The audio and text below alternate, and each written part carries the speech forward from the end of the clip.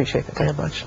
And we're going to turn now to a question facing Democratic presidential candidate Barack Obama this morning. The Illinois senator has said that he regards it as one of his mistakes that he had a relationship on the purchase of his home with a political operative who is facing multiple counts of wire and mail fraud, among other charges. Well, this week, a judge vaulted the name of that operative back into the news, and ABC's chief investigative correspondent Brian Ross decided to look into it. Brian. Good morning, Diane. Senator Obama says no lobbyist would be permitted to work in his White House. And as a state senator in Illinois and now in Washington, he has pushed new ethics reform laws, all of which makes his relationship with an accused Illinois political fixer and influence peddler all the more unusual. His name is Tony Rezko, known in Illinois politics as a backroom operator who did favors and raised campaign money for politicians and benefited in return. Rezko will go on trial next month to face charges growing out of a 3-year-long undercover FBI investigation involving bribes, kickbacks, and extortion. Today we unsealed 2 indictments against Antoine Tony Rezko. Both involve efforts to illegally obtain millions of dollars. There was no mention of Senator Obama in Rezko's indictment, but as he sought to post bail, it emerged that Rezko had quietly played a role in Obama's purchase of a new home. Obama bought the house on Chicago's South Side in June 2005, after he had been elected to the U.S. Senate. According to Obama, the owner wanted to sell the house together with a next-door vacant lot, which Obama apparently did not want.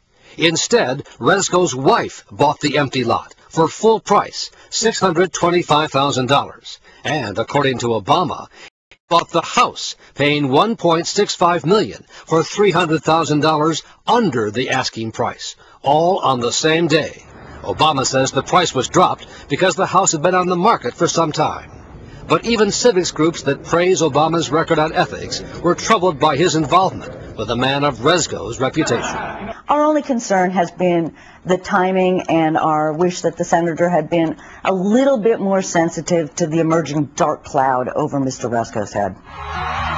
For his part, Obama has given a series of various explanations about the deal.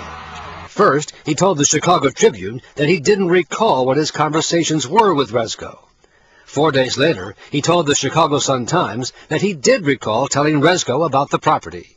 Last May, as a candidate for president, Obama acknowledged to George Stephanopoulos that Rezko could become an issue, even though everything had been above board and legal. But it raised the possibility that here was somebody who was a friend of mine who was doing me a favor. And I said it was a boneheaded mistake.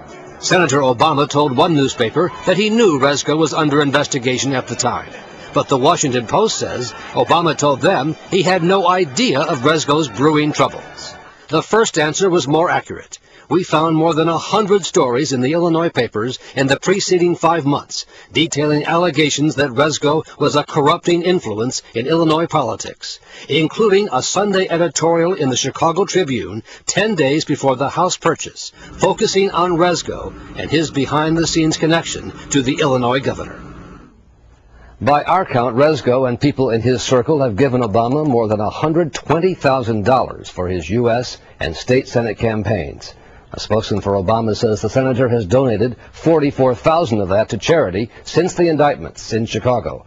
And the senator insists no favors were asked of him from Rezko, and none was granted. All right, thank you very much. We're going to move on now to new warnings for parents about the common drugs in your